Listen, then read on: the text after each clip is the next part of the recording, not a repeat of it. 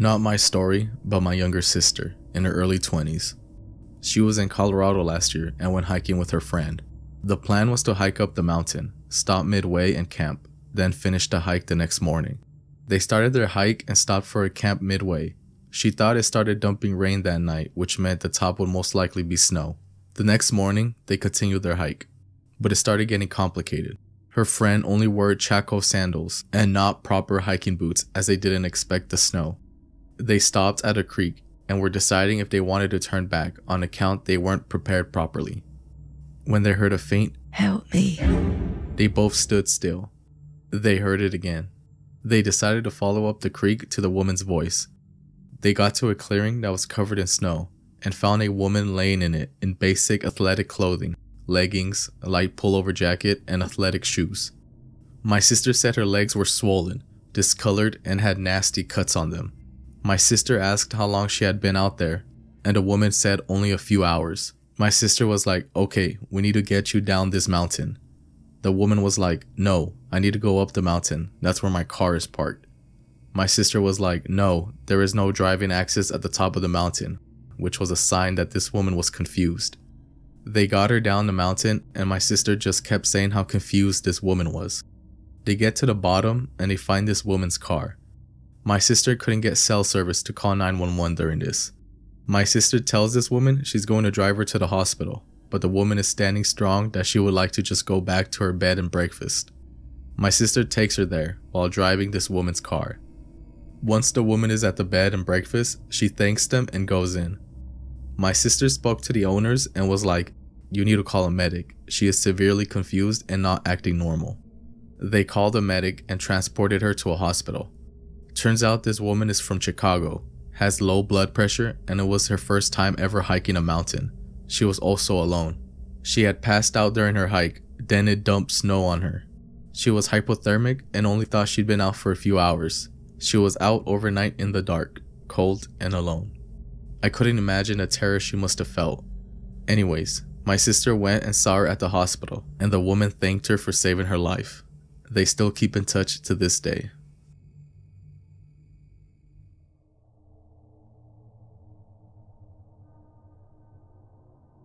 This is a long story, but it has a lot of details in it. When I was 6, my babysitter was this nice middle-aged lady and her equally nice husband. My twin brother and I were always at their house in the summer, and we hung out with the couple's 2 grandkids, another boy and a girl sibling set of similar ages. This was literally my happy place. This lady had the best movie collection for a 6-year-old. It is where I saw The Last Unicorn for the first time, as well as The Little Mermaid, The Great Mouse Detective, The First Land Before Time, and The Brave Little Toaster. And her husband was a phenomenal cook by a kid's standard. Every day was chicken nuggets and pizza day. They had kid-sized 4-wheelers, a pool, a huge kids' playhouse, and a jungle gym set in their backyard. And they put on the best 4th of July show in the county for years. 6-year-old me was the happiest girl on the freaking planet. They were some of the wealthiest people in our area too. Neither of them worked, so I had no idea where the money came from, but I didn't care. One day, midsummer, the 2 boys were being typical boys, and the little girl and I thought they were being mean. In reality, the boys wanted to play war or something, and the girls wanted to play wedding, or something similarly stupid. She and I were sad and we refused to play with the boys. Instead, we decided to go pick flowers that grew at the edge of the forest. We thought it was baby's breath, but it was really just poison hemlock. So we are walking alone in the edge of the dense forest in the middle of Banjo Country in southern Ohio. This was in 1990, so we weren't worried about stranger danger because we were just so far out in the country. The adults did worry about animals from time to time because the next county over had bears and mountain lions, but us 6-year-olds were fearless. We ended up walking onto the neighbor's property picking these flowers when we found a break in the tree line. It was an old, well-worn path leading into the woods. For whatever reason, she and I decided to ditch our flowers and take the path into the woods to see what it led to. The path itself was unremarkable, well-worn but unmaintained, as there were tree roots growing up through the path in places. We came upon a little bridge at one point. We were both a little confused about it, because we were told that there were no creeks in our area, yet there was a bridge. It wasn't a particularly old bridge either, but the creek bed under it was dry as a bone. Weird. We kept going, because why not? I'm not sure how far we walked beyond the bridge, but we ended up in a clearing with stones all around in a circle. The clearing was big enough that there was a gap in the trees that allowed the sunlight in, and in the middle of the circle was a massive stone-walled well. It was big enough that there were stairs built into the dam walls in a huge spiral. My little friend was mesmerized by the well. She found a rock and tossed it in. We never heard it hit the bottom. As we were searching for more rocks to throw in, I was rooting around in the brush by bigger stones and actually looked at the big ones. These were not normal stones. We were in a f***ing graveyard, in the middle of the woods, far away from our adults. I remember getting chills realizing this. Moments later, my little friend got really quiet and poked me. She pointed to the edge of the clearing on the other side of the well. Thankfully, not the side we had entered the graveyard on. My little heart would have exploded. She was pointing at a dark shape standing just inside the woods facing us. We both stood up, very slowly, and stared at this dark shape. At some point, the little girl took my hand and tried to get me to leave, but I couldn't move. The fear was paralyzing.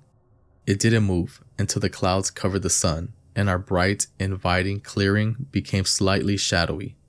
Then, the shape moved. It was an adult-shaped sized thing wearing long, dark robes with a hood over its face. We were stupid kids, but we weren't that f***ing stupid. We both turned tail and ran as fast as our little legs allowed. My friend was faster than me because I was a little overweight as a kid, so she made it to the bridge first. I wasn't far behind her though. I looked back after we got over the bridge and that asshole was standing at the edge of the bridge. I screamed, pissed myself, and kept running. I tripped over a tree root in the path, ripping my pants and shredding my knee in the process. I scrambled up and kept running. We burst out of the trees like our hair was on fire, screaming and crying, and made a beeline for the girl's grandparents' house. Her grandfather was in the backyard, planning something, and came running when he heard us. We were absolutely hysterical, and nothing could calm us down. We spent hours sobbing, while the grandma and grandpa got us bathed and in clean clothes and tried to soothe us. The more they said there was no one in the woods, the more hysterical we became. It took both of us months before we'd even go back onto the back deck again.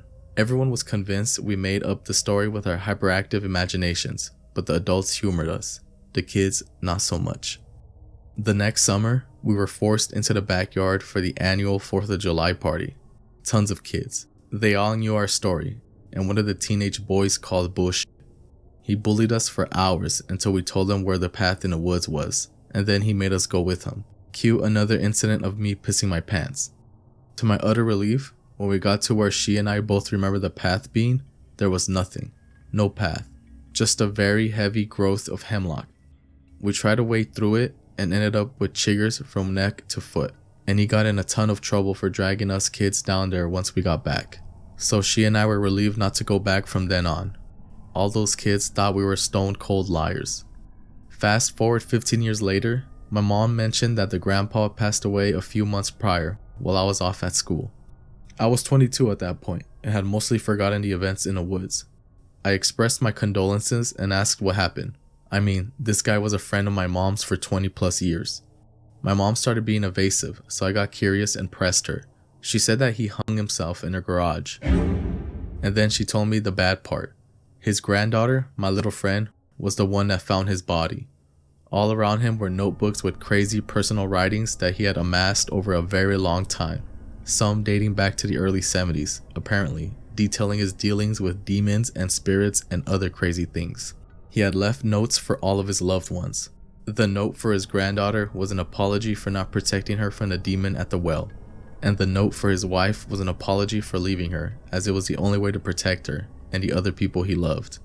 It seemed that the explanation for their wealth was deals struck with the demons. After a few decades of these deals, they had started coming to collect on the debts the old man owed, and what they wanted was for him to kill his family in payments, so he killed himself instead. It was the craziest thing I had ever heard, but it made total sense. Everyone wrote the guy off as having a serious mental health issue. They threw the journals away, buried him, and moved on. No investigations, nothing. I can rationalize everything we saw and experienced as some kind of weird psychological reaction to picking hemlock, but that wouldn't explain how both of us had the exact same delusion though. I know what I saw was real. I might not remember all the details nearly 30 years later after the fact, but I remember the fear, and I still have a scar on my knee that has never faded. I'm not afraid of the woods, or the dark, or anything, but I have a very healthy respect for the dead, and I don't fuck with demon shit.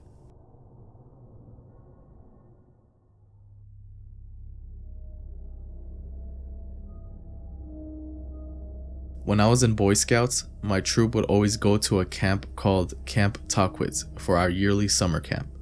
That specific year, they had abnormal bear activity in and around the camp. It was a pretty sizable camp, but was still way out in the boonies, so an encounter with a chipmunk was just as common as it would be with a California black bear.